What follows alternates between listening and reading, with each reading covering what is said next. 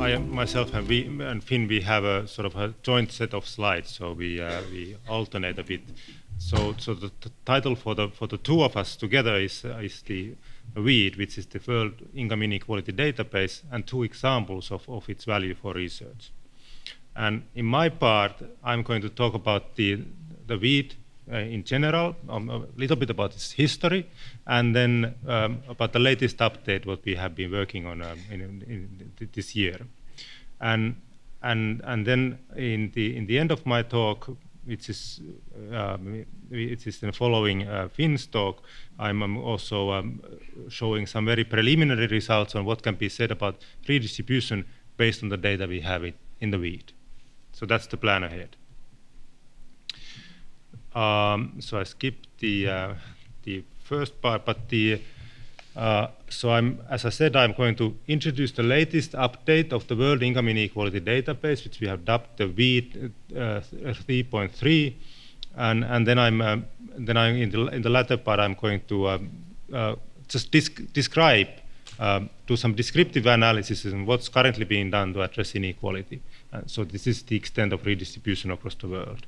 And finally, if time permits, I'm going to show you some preliminary regression results on the determinants of redistribution. So what if we try to explain the redistribution in all countries in the world for which we have data? So let me start about describing in the WIID. So this is, as many of you know, this is a collection of information on economic inequality in all countries of the world, and this is freely available from the WIDER webpage. So the WIID was first put together using combining World Bank data and then adding some additional observations, which were basically first collected for a research project, but then it was realized that it makes sense to keep them out as a public good to other researchers as well. So this is, if you like, this can be called like a WIID version 1.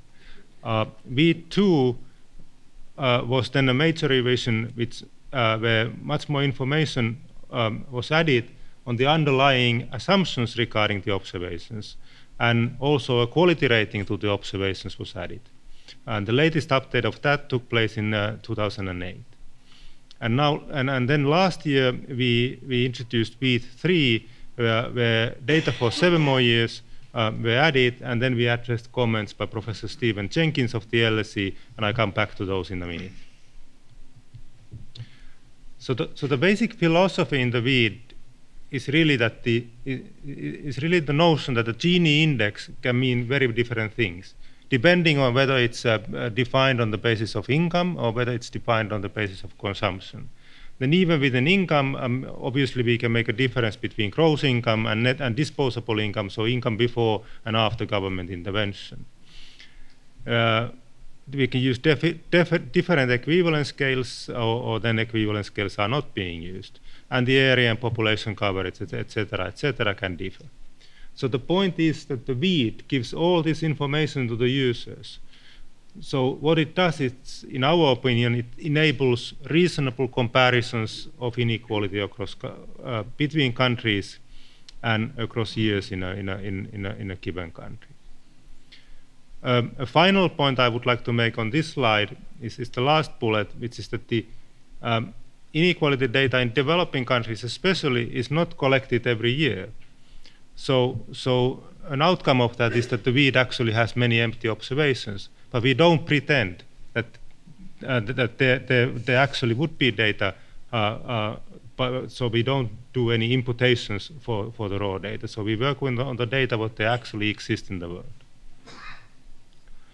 The WIID was evaluated last year, and there's a forthcoming journal, special issue in the Journal of Economic Inequality. And as I said, Professor Stephen Jenkins of the LSE made a comparison between the WIID and what is called the SWIID, the Standardized World Income Inequality Database. And Jenkins' main conclusion was that he rated the WIID as a credible source for work on cross-country inequality, and also superior, by the way, to the SWIID. And this is precisely because we give all this information to the user that they can actually know the data if they want to, what they are using. Moreover, he had a number of useful additional points, and we did our best to incorporate them all to the revision of WIID last year. And these are being explained in our response to Jenkins in that special issue. Now, the latest WIID is almost ready. It's an annual revision, so we are planning to update the database on a constant basis, and it will be published shortly after the conference.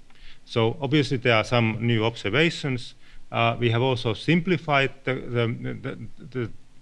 some of the categorization of some of the background variables. So we felt that it's easier for users to work on, for example, just on like a 3 or at most 4 equivalence scales than rather than a greater number of those which are currently in the WIID. And most importantly, there's going to be a more user-friendly query and visualization system, which you can also already test in the what is called Network Cafe here in the foyer. So that was my first bit, and now I give the floor to Finn, please.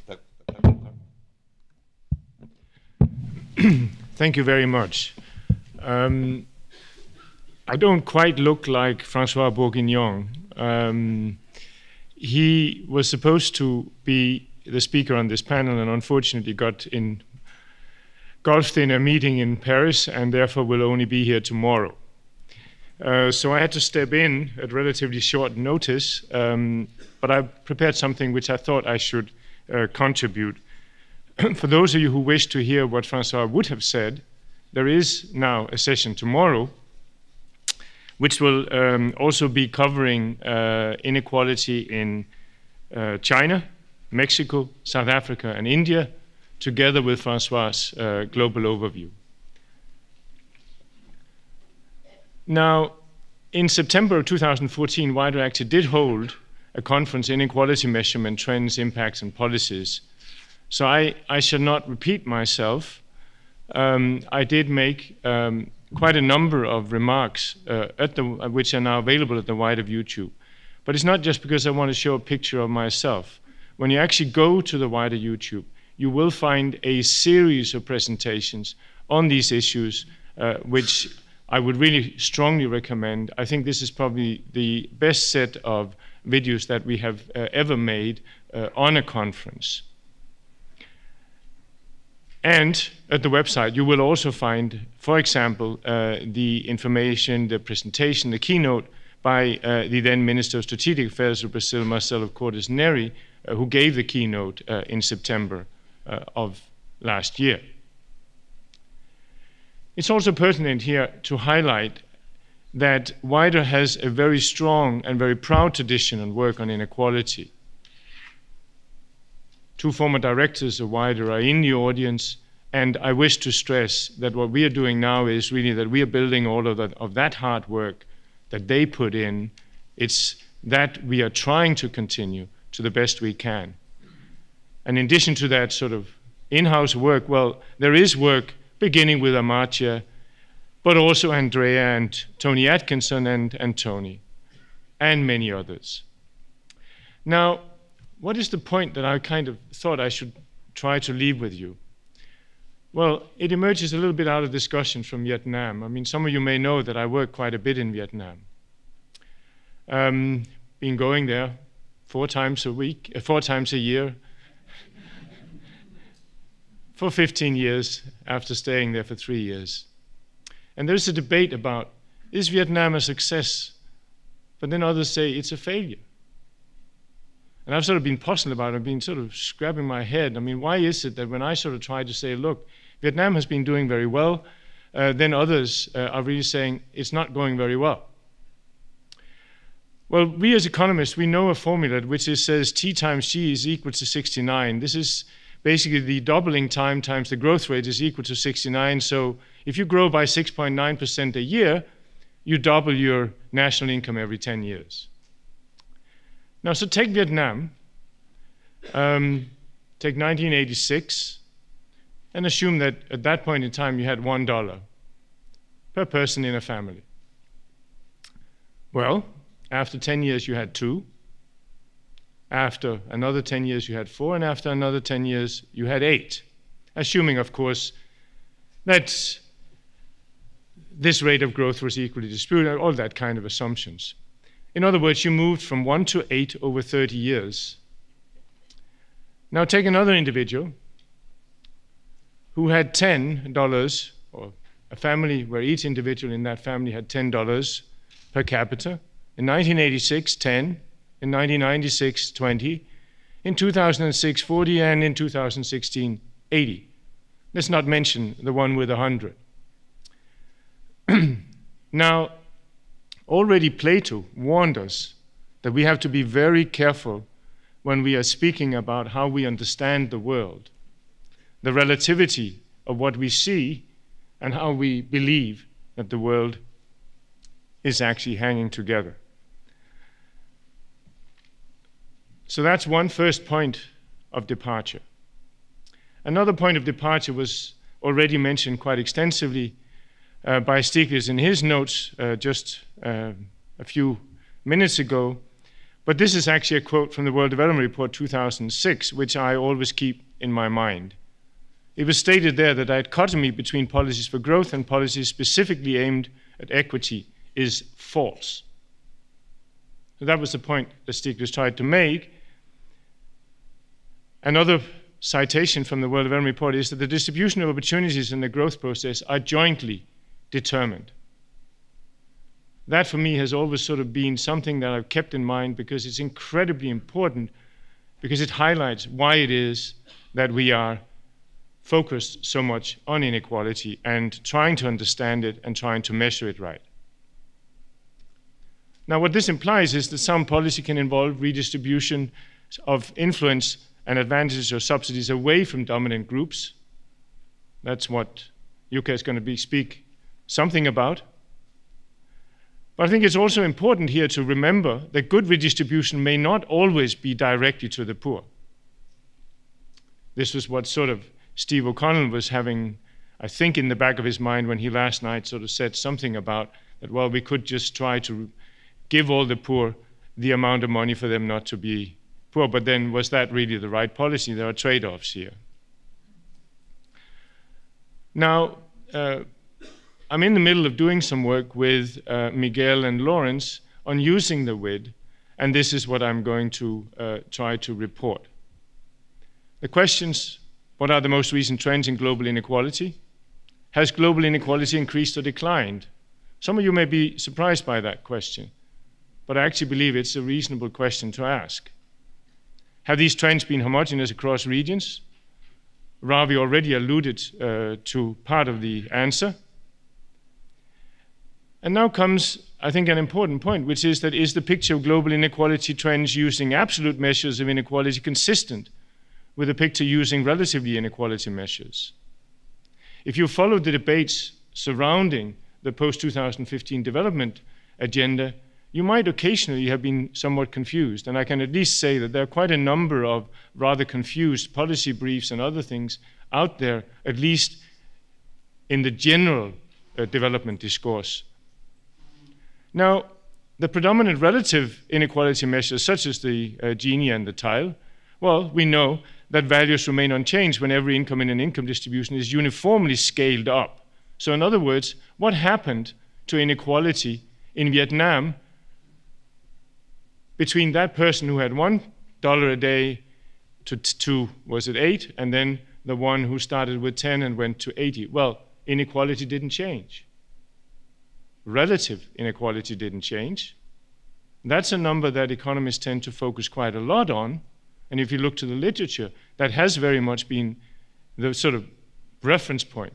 And we would often kind of implicitly say, well, inequality is going up or down based on that relative measure. But what we're sort of trying to work on is that, well, the less commonly used absolute inequality measures, just such as the variance, their values remain unchanged when every income in an income distribution has the same income added to it.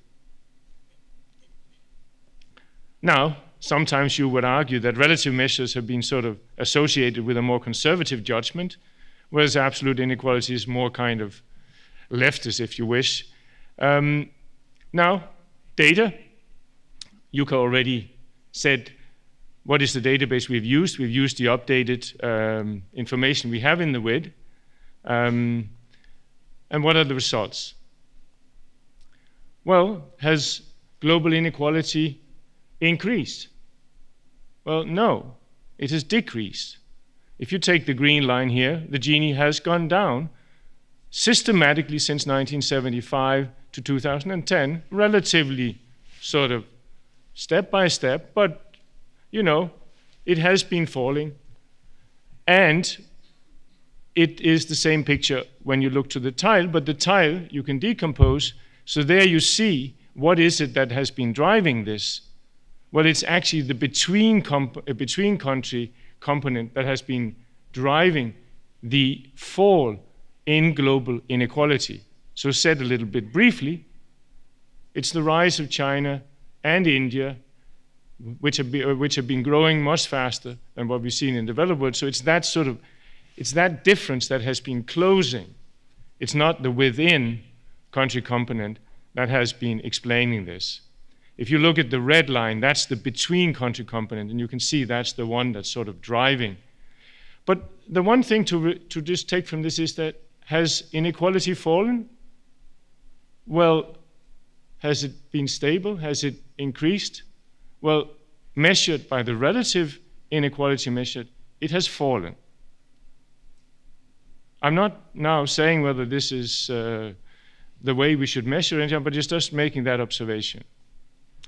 Now, we can also look at relative regional inequality, and this brings home Ravi's point very clearly. You see very significant differences between the different regions. This is, in this case, with the tile index, but you can see that the development has certainly not been the same in the different regions of the world. And let's just take Europe as one example.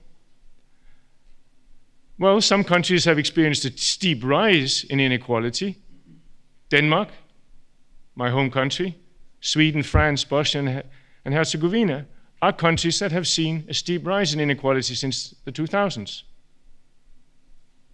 I don't know whether this is why the new government in Denmark now is going to abolish the use of poverty lines. This has now been taken off the public agenda. Resources are no longer going to be used for that. Other countries have observed a decline in inequality, Belgium, Italy, Norway, and Ireland.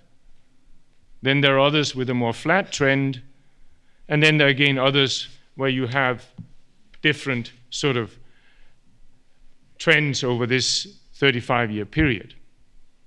If you look to global absolute inequality estimates, this is just using the variance. There are other measures, but they pretty much show the same thing. Just, boom, up there, increasing a lot.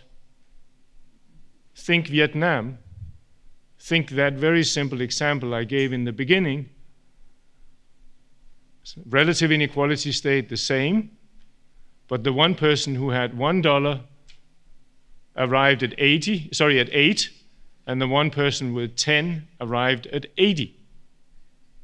Your perception of what happened may be very different depending on which number you're looking at. Now, using the WIID, using the data, you can also make a series of, we call it counterfactual scenarios. It's really just calculation examples. I'm not saying this is a full sort of counterfactual, but you can sort of ask these kinds of questions. Well, what if India and China incomes per capita and the distribution of income had remained at the 75 levels? Well, then, if that had happened, then global inequality would have instead increased during this period from 0.739 to 0.757, according to the Gini, and it would have also increased by the tile index. So what's the conclusion? Well, using standard relative inequality measures, global inequality steadily declined over the past 3 decades. There's a lot of heterogeneity out there that we should work hard on trying to understand, as Ravi, in my view, correctly pinpointed. But we might occasionally be very careful in trying not just to take the North American experience and then impose that on the rest of the world in how we are thinking about what has been happening.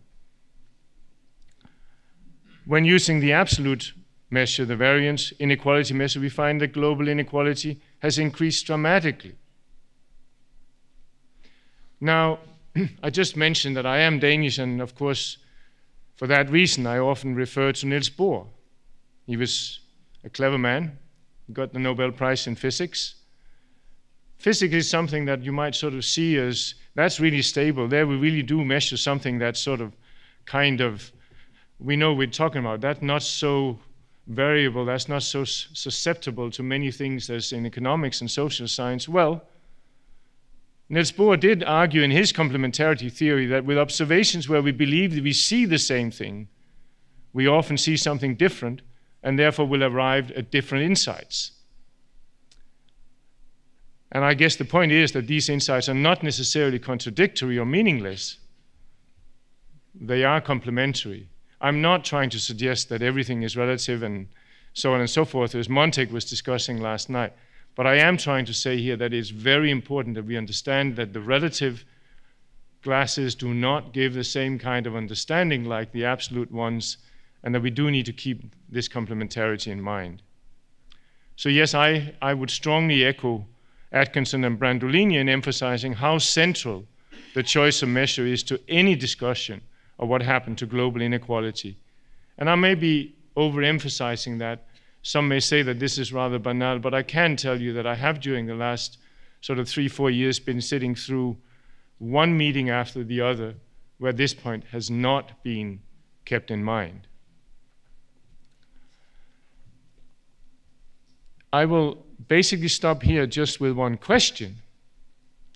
Over the past 35 years, relative inequality has fallen, and hundreds of millions of people in the developing world have been lifted out of poverty. I think there's reason, as has been said before in this conference, that this is a major achievement.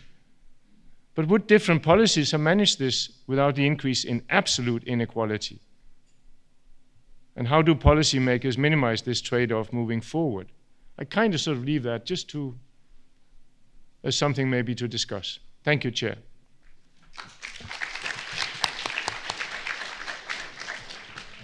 Dr. Jukka, you have something to add?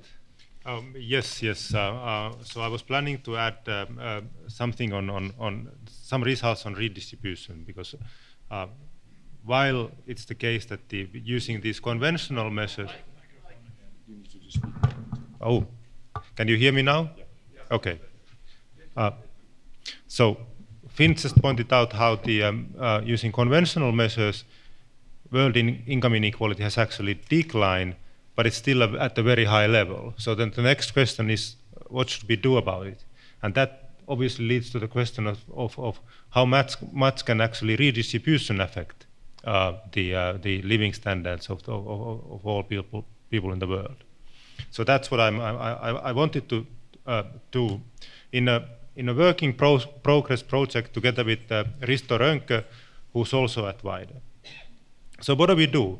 We use the WIID to measure the extent of redistribution in all countries in the world, for which we have data.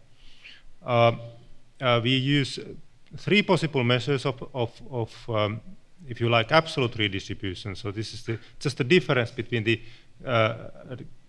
gross income and disposable income of Ginies. So the one is to use the gross income and disposable income Ginies. The second one is to use the gross income Gini and consumption-based Gini, because consumption is going to be afforded by income which is disposable. And then the third measure, just to make sure that we capture all possible observations there are, is in a sense a hybrid measure where either disposable income or consumption Gini is taken out of the gross income Gini. One can obviously also examine relative redistribution, so this is the extent of redistribution divided by the underlying inherent or gross income Gini.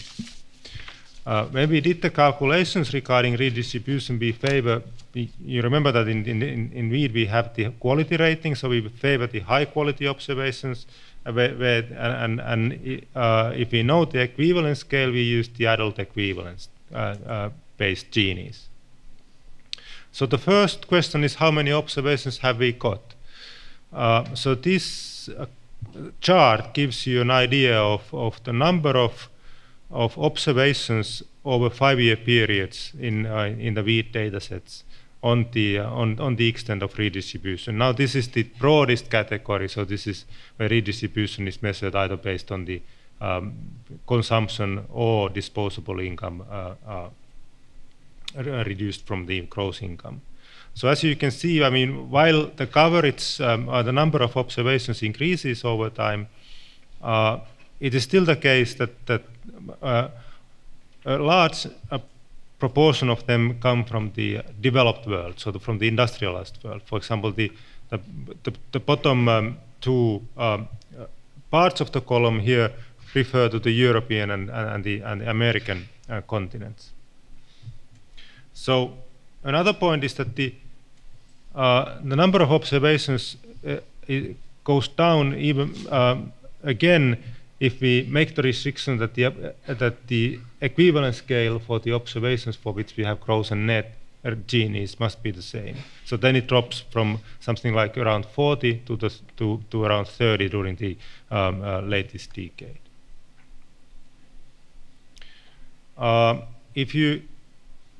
There's still then some information about the actual extent of redistribution across the world. So this is absolute redistribution. So the vertical axis gives the reductions in Gini because of government intervention, and the top lines refer to European countries and then post-Soviet economies, where the absolute redistribution has been around 15 points in the Gini index, and then then it's already clear from this graph that the developing countries for which we have data. You need to remember that for developing countries we have very little coverage. There's not much redistribution going on, and the same can be said if you take the view of relative redistribution, but I skip that in the interest of time because it basically gives the same idea. So, given the sort of a relative paucity of observations, I wanted to make an aside. And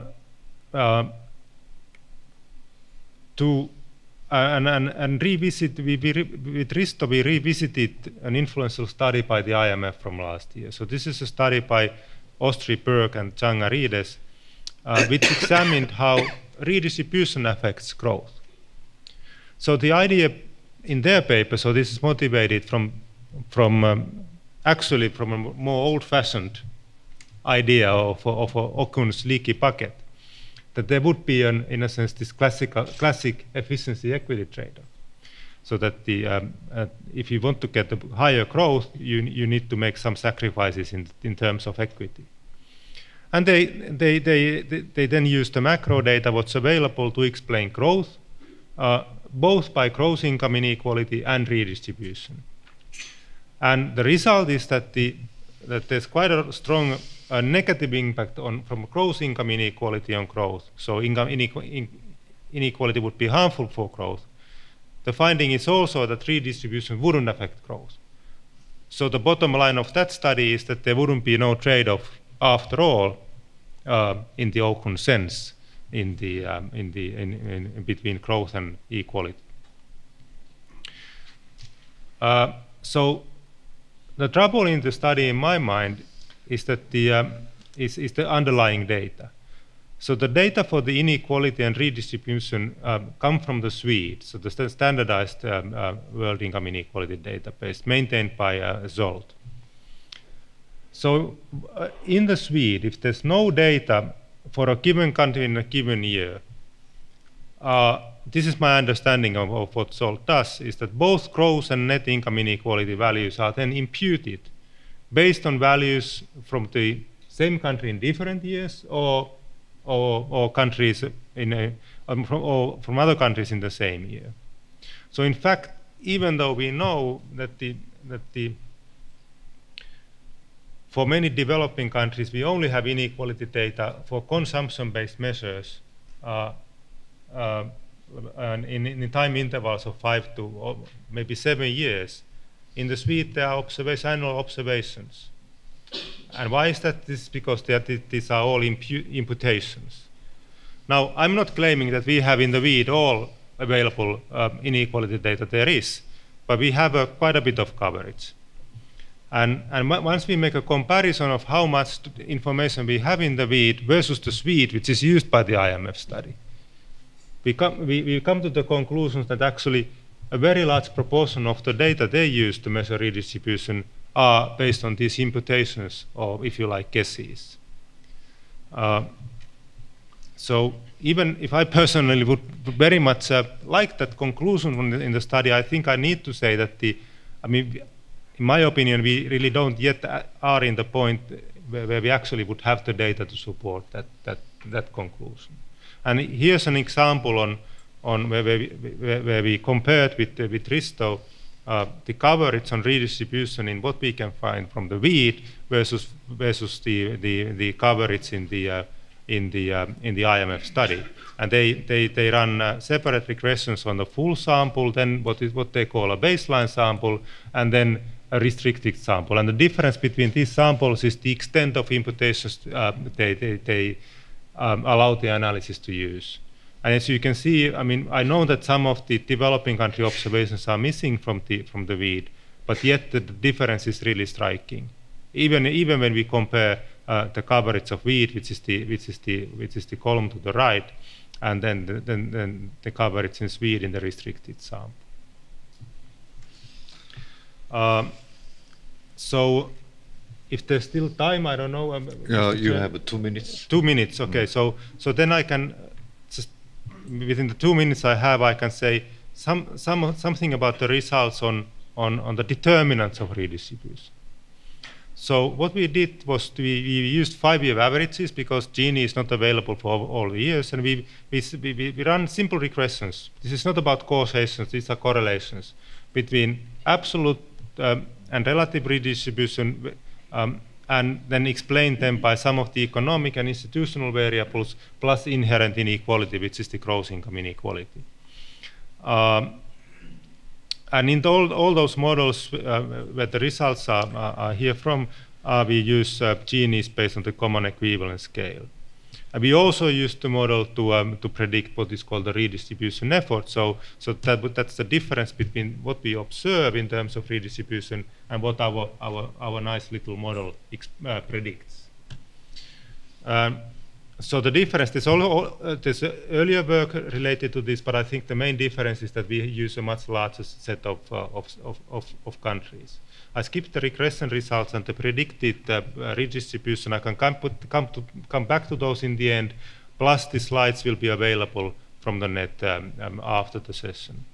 So what are the results? So we find, not surprisingly, given already the descriptive evidence, that GDP is very strongly positively linked with redistribution, the GDP per capita, I should say. And in a log-log specification, we get an elasticity of around 0.3. So, and also we find that the ethnic unity is very, very strongly positively linked with redistribution. And so is the original Merle's idea in the Merle's 1971 optimal income tax model. Whenever the inherent inequality, gross income inequality goes up, the government should react by increasing redistribution, and this is what we observe.